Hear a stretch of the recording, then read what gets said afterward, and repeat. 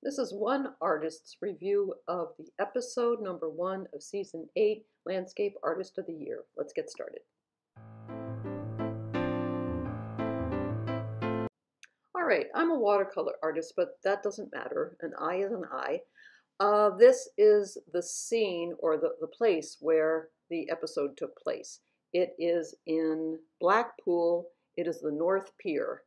And I took these images from Google so you could have an idea of what the contestants were looking at.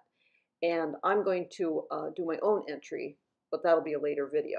So this is the first completed painting, or this is actually a print. And this was the artist's interpretation of the photographs that you just saw. I'm not going to make real comments about this because I just don't want to compare painting to prints. Sometimes I do, but not in this case. Now, this is contestant number 1.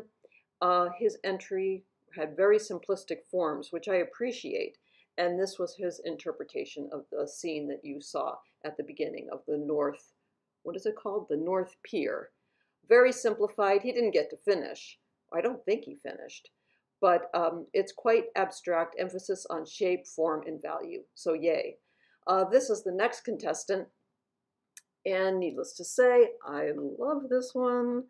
He dropped the horizon.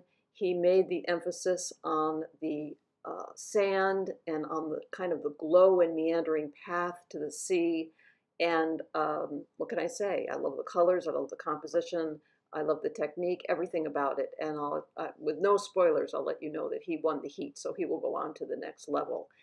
This is the next contestant who uses this very limited palette. His entry also had this limited palette. This is what he chooses. So all of his paintings end up looking very, well, similar. That doesn't always happen with a limited palette, but of the limited work that I saw, this is the palette that he uses. You know, it's one of those ones you either like it or you don't, when it comes to the palette, at least. I do like the composition quite a bit. This is the next one, a retired teacher, and because I'm a retired teacher, I had a great affinity for her. I also really, really love this painting. And I don't know, I struggled with this because I couldn't decide if this should be the winner or not. And I often disagree with the judges completely, which brings both my joy to the program as watching the painters, my angst as I almost always disagree with the judges because they're looking for something different. And they don't always honor just darn good painting because they see so much darn good painting. They want to see something different. But I really love this painting. She did not get to finish it, which I kind of like. I like it unfinished.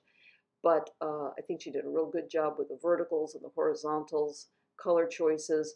And she, you know, no question, she knows what she's doing. I really, really enjoyed this painting. It looks very similar to a watercolor, but as I said at the beginning, there are no watercolors. Very seldom does a watercolorist enter this competition. Now, the next painting I wasn't able to get a really good image of because I don't exactly know how to do a screenshot, and what I could get is a little bit blurry. Yes, it is as long and narrow and small as what you see here. Very small painting. I kind of love it, though, because she put in the shadow from the platform she was standing on, and then the fence, and then on to the sand, and all the way back to the end of the pier. So I appreciate the amount of space she used, and also she thought outside the box. You know, she didn't make it a horizontal because that's the temptation, because certainly what I'm going to do when I answer the challenge. This looks a lot like a watercolor, but it's not. I think what she did was used acrylic or oil paint and watered it down a great deal when it came and let the sky just flow. The beginning of the heat had very cloudy skies. Later, it brightened up. I really like this painting, but it did not, she did not survive the heat. So those are the contestants, and like I said, I'm going to be doing my own painting. I'm going to probably paint every location they have in the series because it's fun. So remember to keep the whites of your paper white, your paints wet, mask for value, mix for color, and I'll see you next time. Bye-bye.